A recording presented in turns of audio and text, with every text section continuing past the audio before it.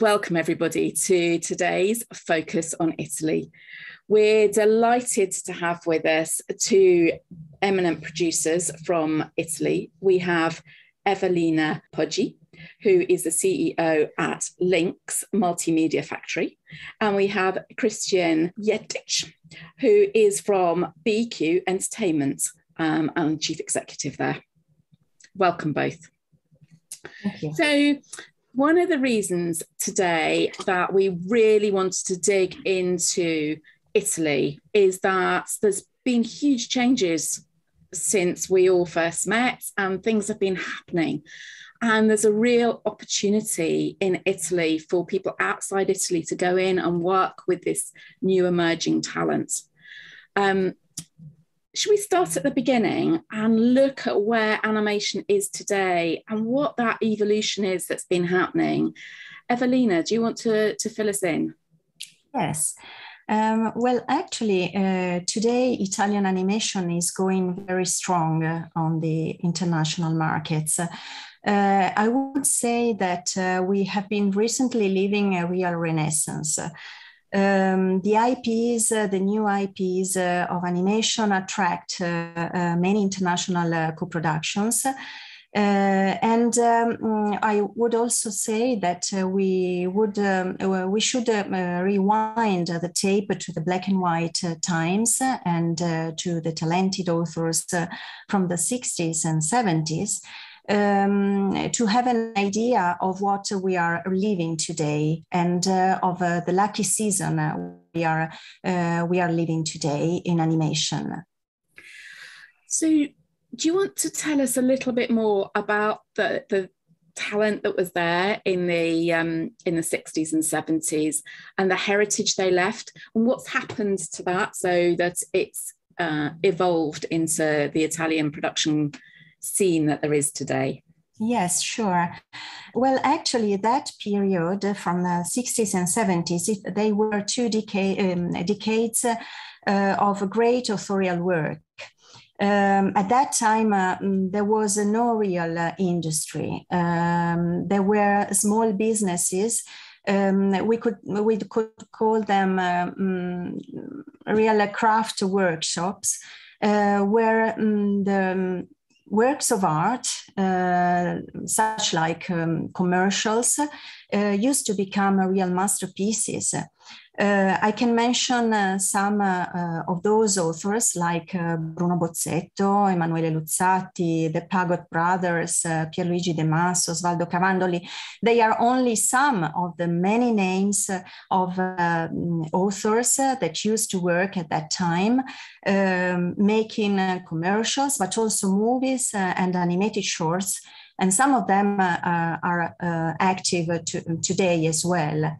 The work they did was a huge one. And about the heritage, I can say what we got from them is the quality of creativity, the originality of the ideas, but also I can notice that each program we are producing is full of culture, values, tradition, typical of Italy, and that we are spreading all over the world those values. Then those workshops gradually turned into real small businesses and then animation studios. But the evolution, the real evolution occurred more recently, I would say during the last 5 years. Thanks both to the perseverance of the Italian producers, but also to the recent new financial incentives that were tuned up by the Ministry of Culture. And thanks to those things, to the law that was set up recently, animation is actually going very strong today. So we've now got the foundations. Christian, do you want to just take us through what's been happening over the last 5 years and those advantages for people outside Italy? Yeah, those latest 5 years have been a long journey, but in this journey, an increasing attention to the animation industry has led us to a great production ferment. We are talking about the past 5 years.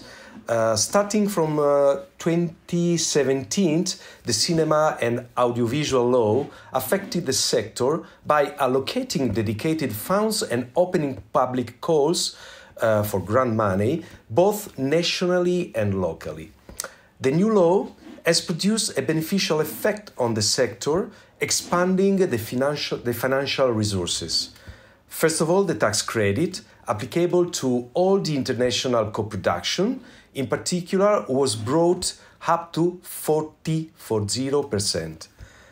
And then the selective subsidies were allocated to support. For example, the screenwriting project selected can get up to 20,000 euros. The development and pre-production can lead up to 100,000 euro per title, and the production, each title can get up to 1 million euro. The new law also includes automatic subsidies, which for animation project can get up to 4 million euros per project, depending on how many territories the show is distributed. So there's a real opportunity to come in and work with producers who are being backed. So did these reforms, really change the production growth? Can you see things changing? Indeed, Sarah, a lot. Like Evelina said before, we are living a new renaissance for animation industry. It was a really important intervention that is currently strengthening the sector.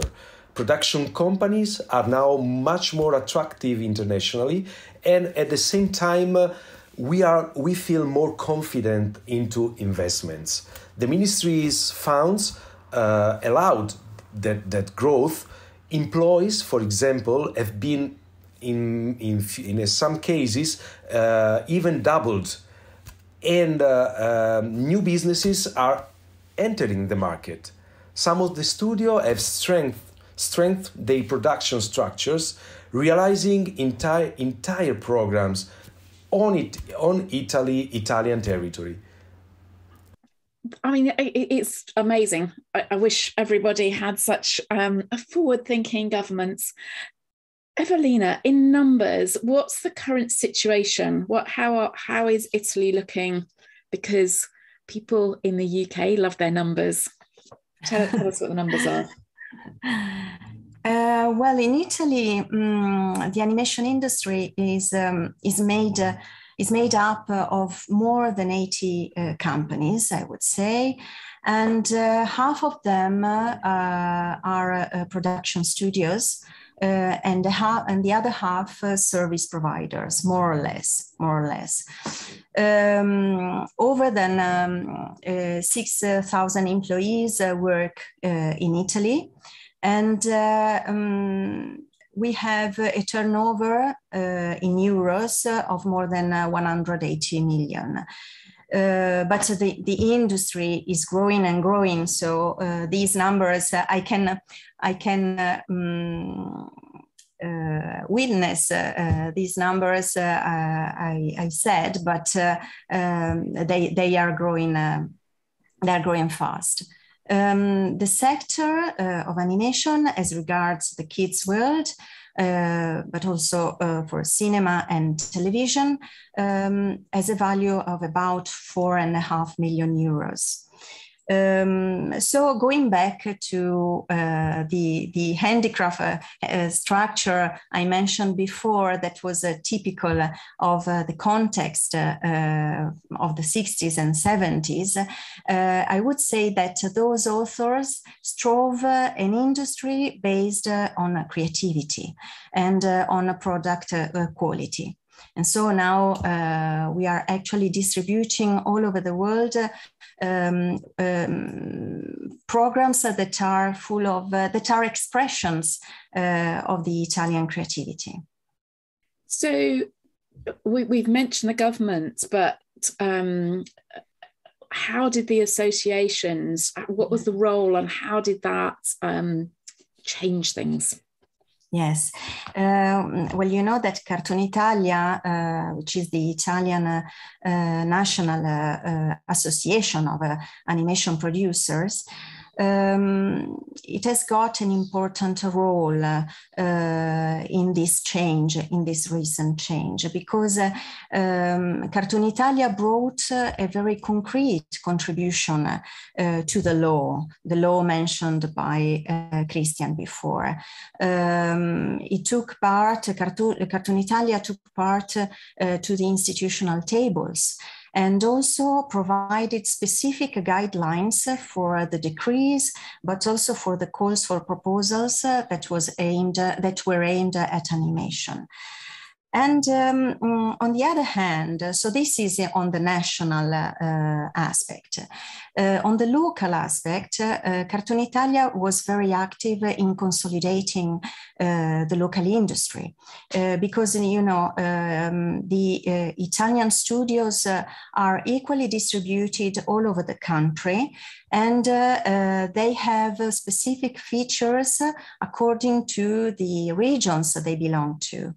So Cartoon Italia has fostered the creation of real local hubs.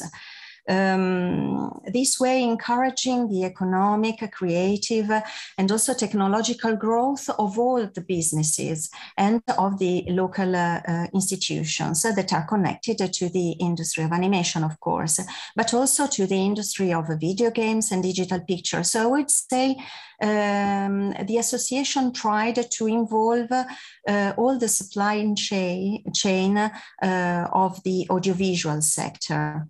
Following this trend, Cartoon Italia promoted deals with some of the most important regions in Italy, like Piedmont, Sardinia, the Marche, and some important contracts have been recently closed with those regions. And also, we are also discussing possible new agreements with other institutions like Tuscany, like Campania, and also Lombardy. So we are active in both sides, either on the national and the local one. So I'm going to ask Christian more about the regions and how that works, particularly from an outside perspective. You know, what is happening in the regions and what should people be aware of? Yes, also Cartoon Italia is very active on the internationalization side, but working with the local also, like you said. The first concrete goal have been the hosting of Cartoon Digital in Cagliari, in Sardinia. That is a top-level international event of the animation and digital entertainment industry led by Cartoon Media. The first edition was in 2019, and as born from the collaboration of Cartoon Media with the Sardinia Film Commission, and it reached a record of attendance and acquired a great appreciation at international level. Actually was an unforgettable event. From Cartoon Digital, and within Cartoon Digital, we've also organized the Animation Italian Days. The project New Animation in Sardinia, NAS, have born, and is a training program which has trained about 80-90 animators already so far. What we're hearing from the perspective of somebody outside is there's a huge amount happening and there's lots of opportunity. In a minute, we'll go back into the benefits for somebody outside. But first of all, which formats are the most popular in the international markets? You know, do you want to just give us an outline? Yeah, I'll try because there are many. Of course, TV series are the best sellings on international markets and the most attractive format for co-production, as we know. They take birth from original ideas or book adaptation, both. I could mention, for example, Nefertina by Grafilm, Yo-Yo by Sholab, or Path the Dog by Animoca. All of them resulting from solid co-production with foreign partners. Many other programs have been sold over 150 countries, like the very well-known Geronimo Stilton, Calimero, 44 Cats, Tip the Mouse, and so on. There are many. But apart from the TV series, the public broadcaster, RAI, usually produce and more now TV special based on educational and cultural and sensitive themes for children, which are distributed all over the world. Just to mention a few of them: The Star of Andra and Tati by L'Accadarte Studio, Lorenzo and the Mirror by BQ Entertainment, The Case by Grafilm, that have achieved an incredible number of awards recently. These are some of the best examples. Last but not least, Italian animation aimed to the relaunch of animation feature films. After Cinderella the Cat from Mad Entertainment from Naples, a success with the selection that was selected for the Academy Awards in 2018, and Lorenzo Mattotti's last feature film, The Bear's Famous Invasion of Sicily, a French-Italian co-production. Other Italian brave producers are currently working on animated feature films. So the crux of that is we've got feature films coming through on the international marketplace, as well as series that are growing. So that heritage of working on the global stage is there. Evelina, I just want to ask you a bit more about the broadcasters, because from the international perspective, working with a producer and being able to have a local broadcaster at that inception point of a co-production is really valuable. Do you want to talk to us about the broadcasters and how they work? Yes. Until recently, I must say that on the national territory, the producers could have relied only on the public broadcaster RAI's investments, which are about 30 million in 2 years. But the new wave of animation, of Italian animation, is changing the landscape of the sector. In fact, we have another great opportunity offered by the recent decree issued at the end of 2021 on the programming and investment obligations from the linear and non-linear audiovisual services providers. We would have the opportunity to work with the private networks, and this opportunity will give a new impetus to the industry, which will be able to widen the production base and strengthen the sector, but also in terms of diversity of contents, editorial lines, techniques, and technologies, because you deal with a different client, to a different co-producer, and the goals, the content are actually different according to the channels, according to the politics, the policy of the broadcasters. Today, the public broadcaster has to invest about 17% of its net revenues per year, whereas the private broadcaster should invest 12.5% of the net revenues, whereas the OTT over the top should invest the 20% of net revenues. This was decided in 2022. So we've looked at those foundations, the huge growth, the possibility of working together. So let's look to the future now, and let's look at the benefits of the opportunities and collaboration from outside. Where are we on that? Why Italy, and why should producers or script writers, musicians, other people in the industry choose Italy, and why should they come to Italy to collaborate? Well, apart from the fact that Italy is a beautiful land with beautiful cities which are ready to welcome producers and professionals, I also would say that our association is open to exchanges with the foreign associations, so foreign businesses. But I would say that the benefits we have had recently from the new reform could be an excellent opportunity to set up new co-productions. In fact, the Italian animation industry has always been based on co-production, on the model of co-production, with a share of the foreign partner up to 25 to 30% of the production budget. And now this trend could increase, could increase, indeed, thanks to the tax incentives, new funds and selective subsidies, automatic subsidies mentioned by Christian. I think the foreign producers can find a lot of benefits working with Italian animators.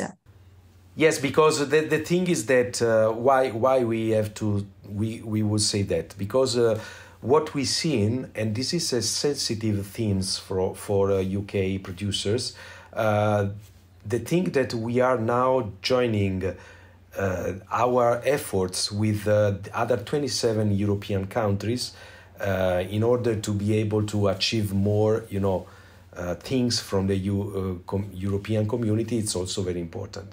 Is the reason actually why we have adopted in this huge way the European directive, because only France and Italy adopted the AVSM directive in such a big way, like 20%, blah, blah, blah. And I know because I'm fresh from the European Animation Association meeting at MIFA, and every country reported where they are with the adoption of the directive, and actually only France and Italy, we are a little bit ahead. You mentioned the numbers and the advantages for the Italians. How does that work? How much has to be in Italy and how much can be outside Italy? Yeah. Yes, good question, Sarah, because this is a very relevant point, because out of that numbers that Evelina said, that the percentage 20%, 12.5, 17%, 50% have to be Italian production, and 50% could be European production.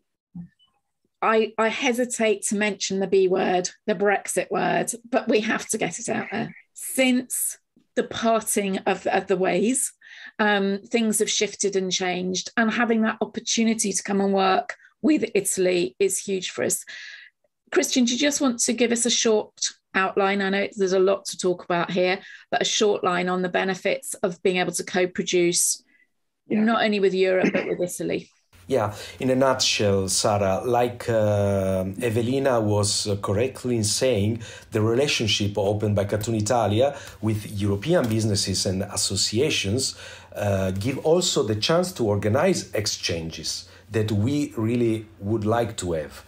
And for example, thanks to ANICA is the National Association of Film Industry, and ITA is the Italian Trade Agency support.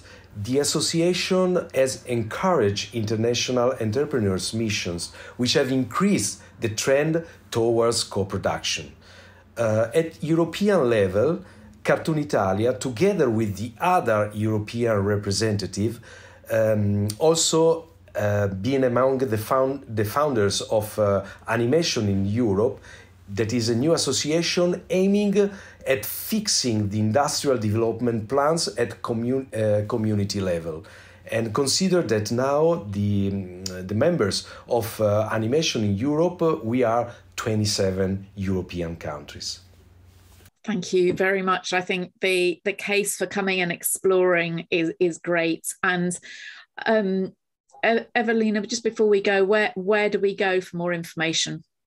They can get in touch with Cartoon Italia, just having a look at our website, which is www.cartoonitalia.it, and they can find all the producers associated to Cartoon Italia, and they can have an idea of what they will find and the opportunities to co-produce with us. So thank you both so much for your time. I know what a busy period it is, and particularly with so much happening in Italy. Fantastic stuff. I think we're going to leave with a show reel of all, I think it's 47 countries, companies that you're working with at the moment, and examples of all the depth and breadth of work they have. So thank you. Thank you. One day, everything changed. We had to move.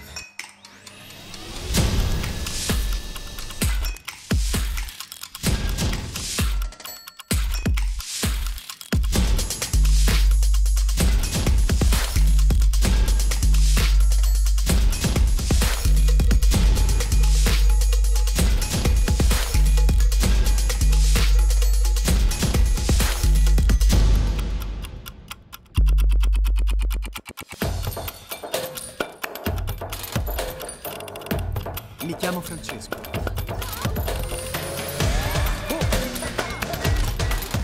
Per fortuna che siamo i buoni. Son salami che miserabile lei.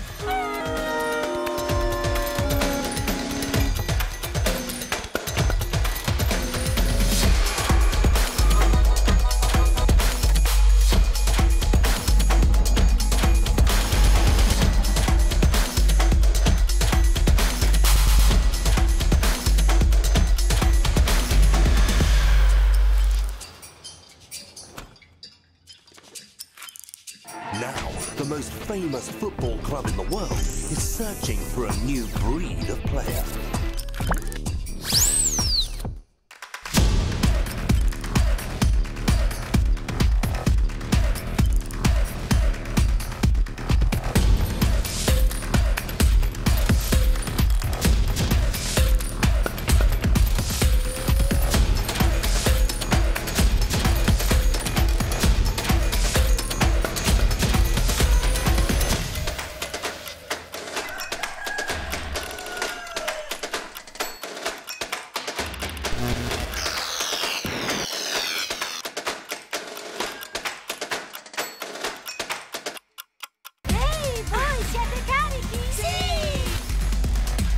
Ma non avete ancora visto niente!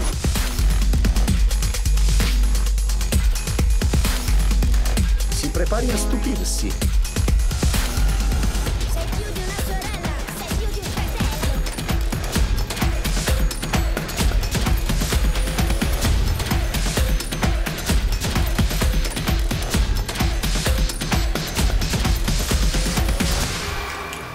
Love's getting wet.